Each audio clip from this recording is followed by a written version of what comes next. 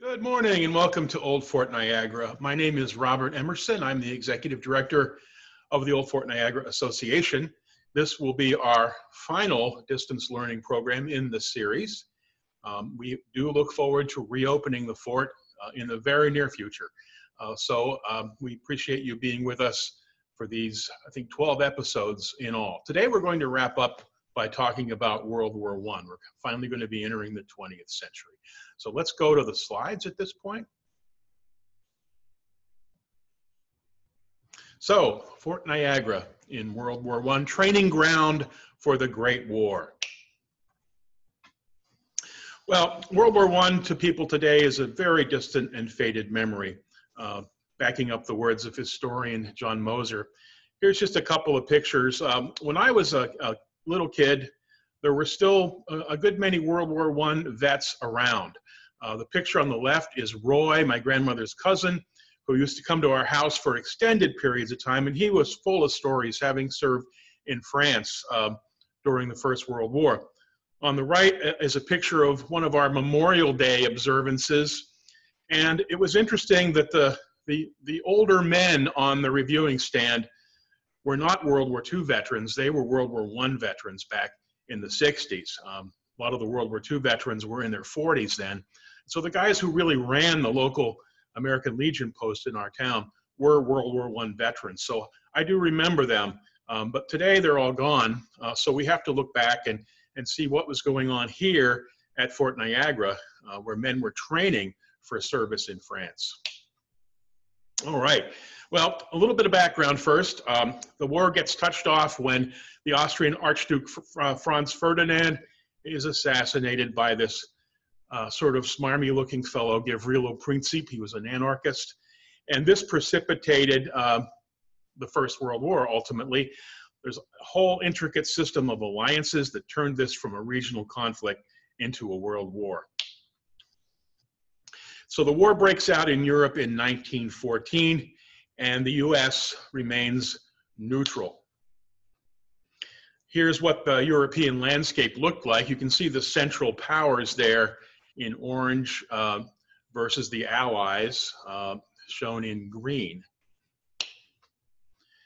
Well, a few things happened to suck the US into the First World War. First is the sinking of the liner Lusitania in 1915. But still, President Woodrow Wilson campaigned in the 1916 election on the platform that he'll keep us out of the war. US attention was far more focused on the Mexican border at that time, where Mexican raiders were entering the American Southwest, and the Army was in pursuit of Pancho Villa. And this is not Pancho Villa, it's an actor playing Pancho Villa, but he looks the part. Nonetheless, the powers that be in the US were preparing for conflict. In June of 1916, they passed the National Defense Act. For one thing, that began the Reserve Officer Training Corps, and it provided for nationalization of the National Guard and authorizing the president to federalize them and send them overseas. More things happened to hasten the entry of the US into the war. The Zimmerman Telegram in January of 1917. This is between Germany and Mexico. Mexico is promised some southwestern territory if they support the Germans. This did not go over at all well. Then in February, just a month later, Germany declared unrestricted submarine warfare, where they're going to be sinking more vessels, including US vessels. So finally, in April 1917, war is declared by the United States. They authorized conscription, meaning the draft, and they thought there would be opposition to the war. You can see here two posters. Well, one's a poster, one's a piece of sheet music. One is pro-war, the other is anti-war. But in the end, enthusiasm for US entry into the war was high. By October, US troops are entering the trenches in France. But it isn't till really the next spring in 1918 that US troops get involved in major combat. The battles of Chateau Thierry, and the first US offensive is at Cantigny, France.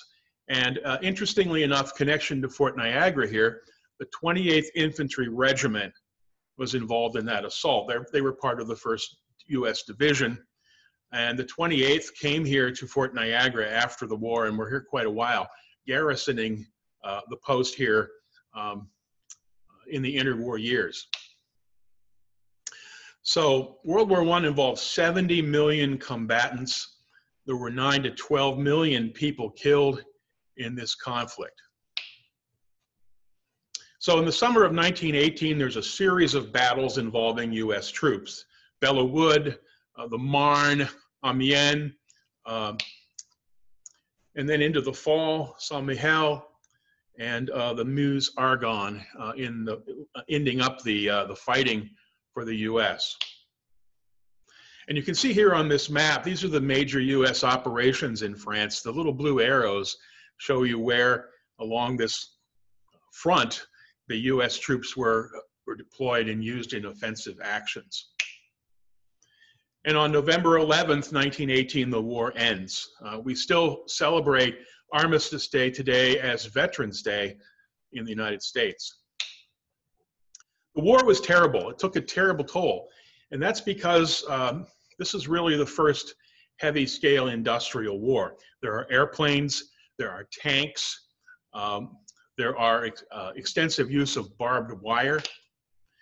But most casualties are caused by rapid-firing artillery and machine guns. Because of these devastating weapons, the war turned very quickly in 1914 into a war of position. Everybody dug into the ground. Elaborate systems of trenches were created, as shown here. And it really, with the firepower of these weapons, the defense, it was necessary to dig these trenches to mount a good defense. So these trenches are going to play a part in our story as we come back. But this is where the trench warfare of World War I began shortly after the hostilities commenced by September of 1914.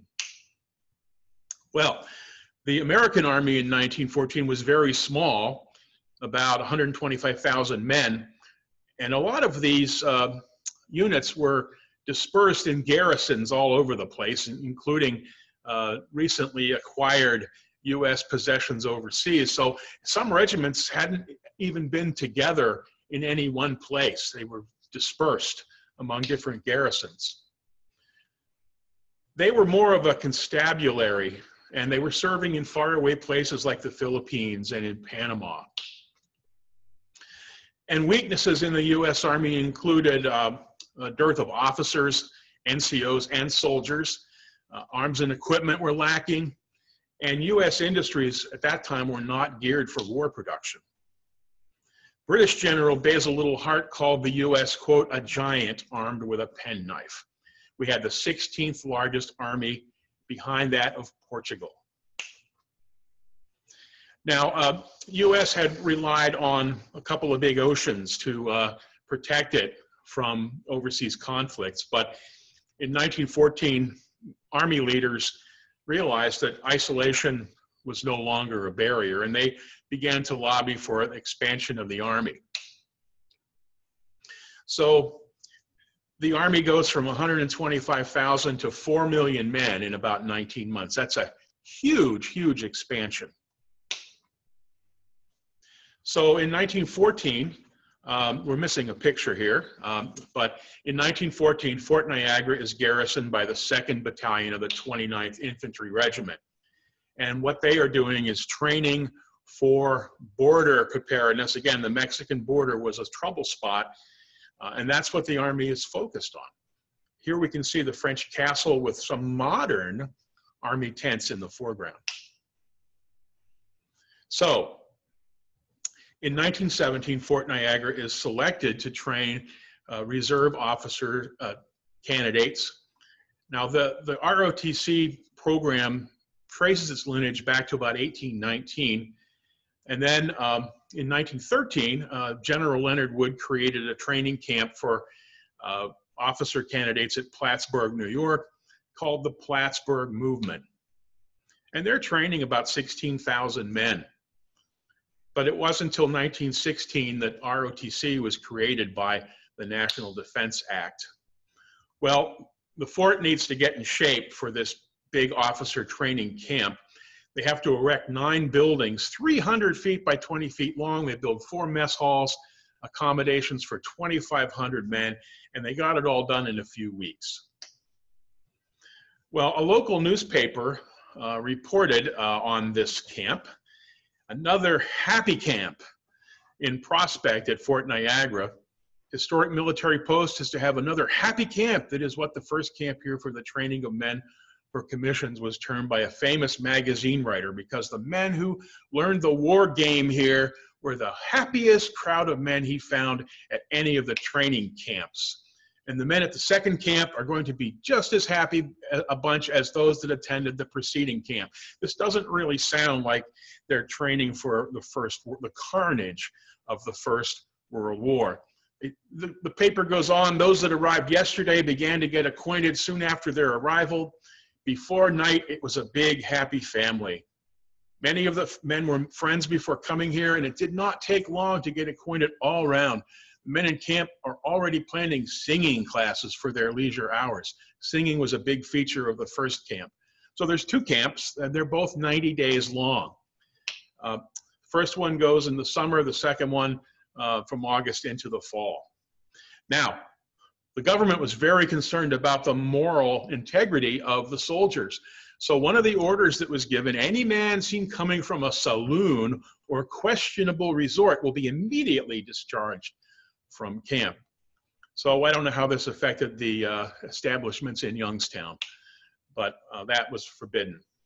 So what did the training consist of at these 2 90-day camps? Well, first of all, the men learned signaling. These are semaphore flags that were used to send signals. Here's another photo of the men learning semaphore signaling. They took long marches into the countryside to train them for endurance. Boxing, who's going to win here? My money's on the short guy. I don't know. But boxing was a popular sport at the camp. And by the way, these are all photos of men who were actually here at Fort Niagara, taken here at Fort Niagara. There were inspections, more inspections. This photo was taken along the service road south of the fort. You can just see where the old fort is there at the tip of land, where the Coast Guard station is today. So these men are lined up for inspection in a recognizable part of Fort Niagara State Park today. And this is what they were being inspected for. This is the stateside field kit for the Army, a wool uniform, campaign hat. Once they got to Europe, these were not practical in the trenches, so they traded them in for the dishpan steel helmets that we're familiar with. But you have your pack, you have your rifle, your bayonet, and all the parts there are labeled. Calisthenics, an important part of the training. Bayonet drill. And here are the instructions to what to do with your bayonet. Bring the liver out on the bayonet. Bring the kidney out. Bring his breakfast out. So why are they doing bayonet drill in the age of machine guns and rapid firing artillery? It could be considered almost a useless weapon. However, US Army doctrine stated that the rifleman is the most important offensive weapon. And that doctrine was supported by the commander of the American Expeditionary Force, whose name was General John Pershing, shown here. These doctrines are based on fighting Native Americans, Spanish, and Filipinos in the last wars. The school here at Fort Niagara emphasized close order drill, personal hygiene, care of arms and equipment, and military courtesies. But I think one of the most interesting parts of the training camps here at Fort Niagara was the creation of a whole system of European-style trenches where Fort Niagara Beach is today. Here we see men in the second camp digging these European-style trenches with picks and shovels. And here's more photos of the men entrenching. Still more entrenching. Entrenching 101. And this is a blueprint that shows how this trench system was created. Lake Ontario's there at the top. This is what it looked like from above. The American trench lines are on the right and the German trench lines on the left. And the men could actually practice trench warfare, which was completely new to the US troops at this point. They could practice trench warfare in this trench system that was built on the beach. There's another blueprint showing how the trenches were laid out.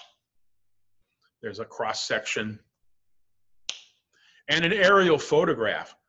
Now, if you look at this photograph, in the extreme top left corner, you'll see the North Redoubt inside Old Fort Niagara. So that gives you an idea where this trench system was erected, where the pool area and the beach are today. Here are they built artillery pits, obstacle courses. The Geneva Times, Geneva, New York Daily Times said that since 1812, the fort has been a quiet place, but now it's a bustling place with soldiers going here, there, and everywhere. But not everybody was happy. The newspaper article aside, this was the company M of the 3rd New York National Guard was the service company that had to keep the base running while these soldiers, these ROTC candidates, were trained. And some of the men from the ROTC camp looked down on these New York National Guardsmen. One of them, according to an article, made him carry his big heavy trunk from the trolley station all the way into the barracks. He didn't like that. Another one made him wash his little dog. So there was definitely some kind of class resentment going on here, according to newspaper articles of the time. The men did have leisure time where they could rest and do things they wanted. One of the highlights of the camps was an August performance by Nora Bayes. We see her here on stage at Fort Niagara. Now, who's Nora Bayes? She was one of the most popular vaudeville singers of the time. In fact, if you want to compare today's generation to that of 100 years ago, Nora Bayes would be the equivalent of maybe Beyonce today, somebody that you would recognize. She was the first to record the popular song Over There, which you heard during the introduction. It wasn't her voice, but she did record that tune.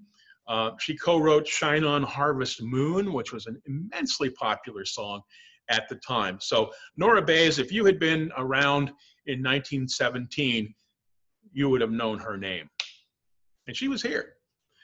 So it's interesting, we have in our archives letters from these candidates that were here. Getting pretty cold around here.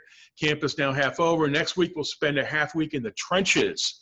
Had a physical test today. I think I passed okay. That's Will Swanson. Now this individual named Jack Shevlin, he was very, very close to his sister. And he sent her a ton of postcards from Fort Niagara, and he would tell her what was going on here. And we're fortunate enough to have this collection of postcards in our archives. So we have the photo and the message that was written on the back of it. This is the finished front entrance of the gun pit. The gun is back out of sight. You'll observe how strongly revetted the pit is. This affords some protection to the gun crew. Jack Shevlin again, this is our Saturday morning job, pitching shelter tents and spreading our equipment inside for inspection. There are 2 men to a tent. Each one carries half the tent in his role. Here's Jack Shevlin with semaphore. This is kind of amusing. There are 2 systems of signaling in the Army, Semaphore and Morse International. I took the latter. I will teach you when I return so that when we are out card playing, we may use our dots and dashes to beat the enemy. Here's another one. Let's say that I enjoyed the feed very much. He got a care package from his parents. I saved it all for the trenches, and it gave me 2 good big dinners. I divided the cake with some of the boys in my squad. I have a Swedish following in my squad who raved over the skorpa. Here you see some men chowing down. Ed writes to a woman he knew, it's raining, and I intend to spend this hour writing to my school friends. This is the old barracks. Now this barracks was outside Old Fort Niagara. It's over near where the Officers Club is today, a little bit east of there. I'm going to send Jimmy a picture of my home, and you will see it then. This is a great life if you don't weaken. I think Paul won't care if I write you this. Well, we don't know what's going on there, but obviously Ed and Paul may be rivals. Jack Shevlin again, some of the members on bayonet practice on dummies. This is the highest obstacle in the series, which you didn't see. It's fun jump when you have a pack on your back. It's a case of the bigger they come, the harder they fall. Jack Shevlin had a really nice sense of humor, I think, in writing to his sister. Now, this is a photograph after one of the sham battles that they practiced in the trench system on the beach. And Jack Shevlin says, Colonel Kearney says that this picture is the most realistic that has been taken in the camp. The fatalities of the assault, as you see, are laying around. These men were numbered, and when your number was called, you fell.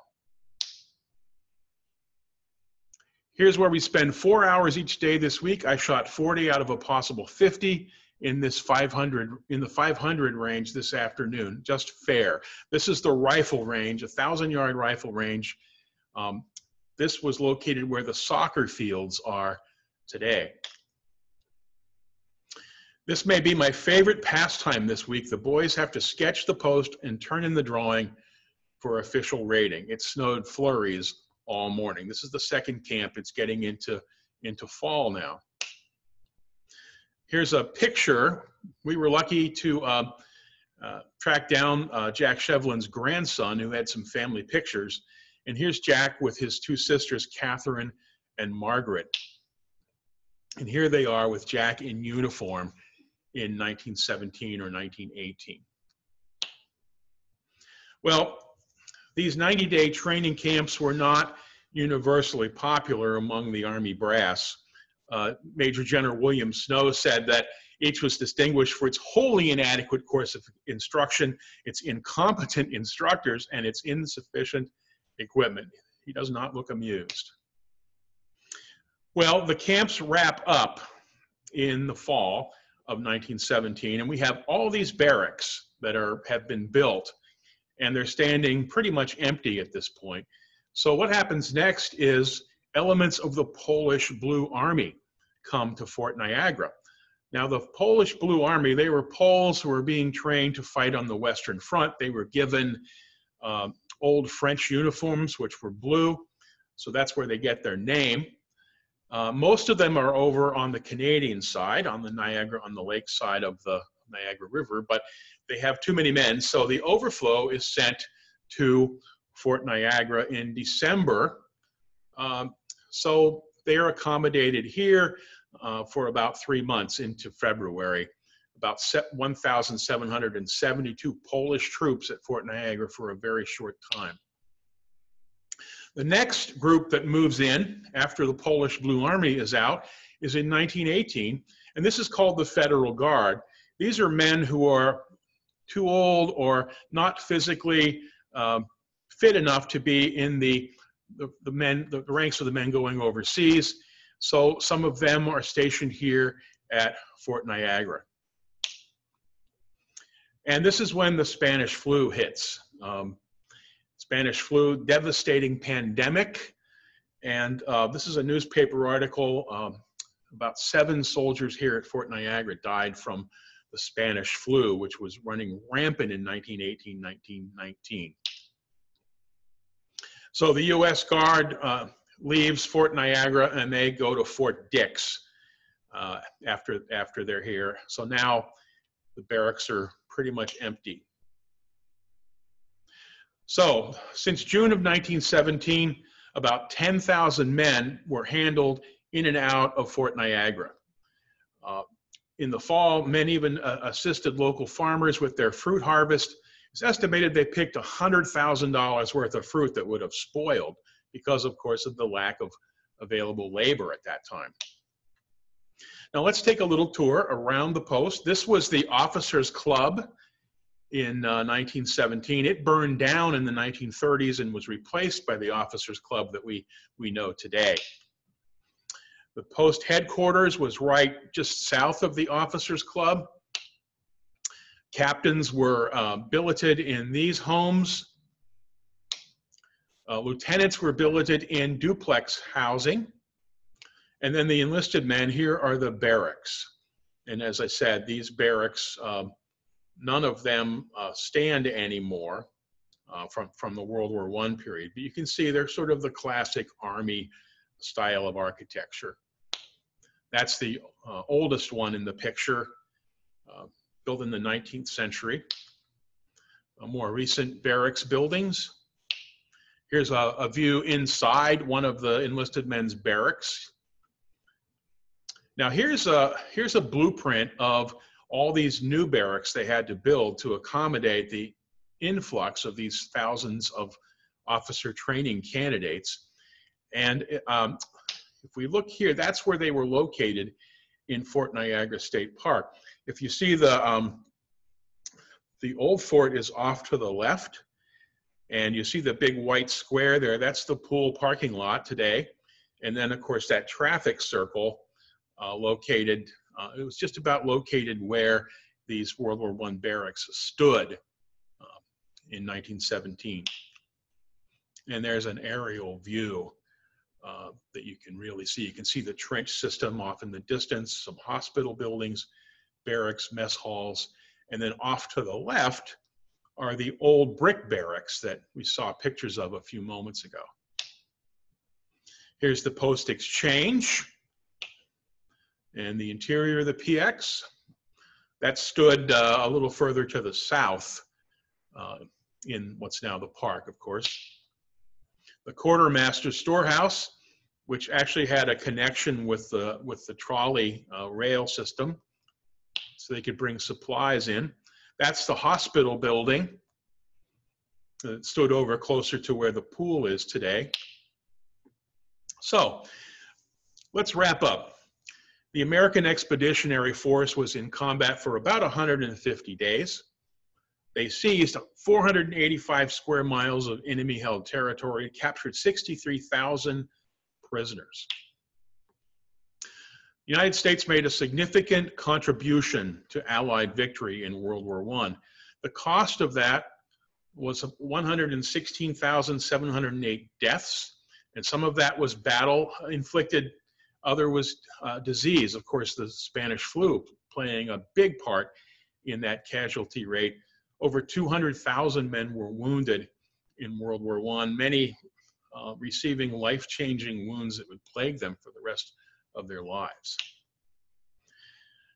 So we're just going to wrap up now with this cartoon. This is a cartoon from 1918, and it certainly does predict the future. So thanks very much. We'll go to questions now. All right. Had a question here. We saw what the strength of the U.S. force was. What were the other countries involved? How big were their armies? Well, the Germans mobilized about 11 million men during the course of the war, which in Europe, it was a 4-year-long war. The British mobilized about 8.9 million soldiers. The French about 8.4. So, comparatively, the U.S. force, it was a large force, but it did not equal the size of the other Western European countries that were involved in the conflict. All right. Did the U.S. turn the tide of the war? Well, historians argue about this. Most American historians believe that yes, you had an influx of U.S. troops, fresh troops. Keep in mind that in 1918, when the U.S. soldiers really got into action, the Europeans had been fighting for 4 long years, and the fatigue of war was weighing heavily on them. So these U.S. troops, even though they were in many cases inexperienced, thrown into combat early, not equipped necessarily in the best manner, they did help to turn the tide of the war in 1918 and deliver Allied victory. Lou and Logan have a question. Just go ahead and unmute yourself. Was Fort Niagara Oops, sorry. 2? I'm sorry, do that again. Was Fort Niagara used in World War II? That's an excellent question. Yes, it was. It was used for different things in World War II. The first thing that it was used for in World War II was as an induction center. So civilians joining the Army would come here, and they would get their physicals, they would do paperwork, and this was their first real taste of military life for most Western New Yorkers. So the induction center was where you entered the Army. Then after that, later in the war, there was a pretty large prisoner of war camp here from 1944, 1945, and about 2,800 German and Austrian prisoners of war were held here, far from the action, of course.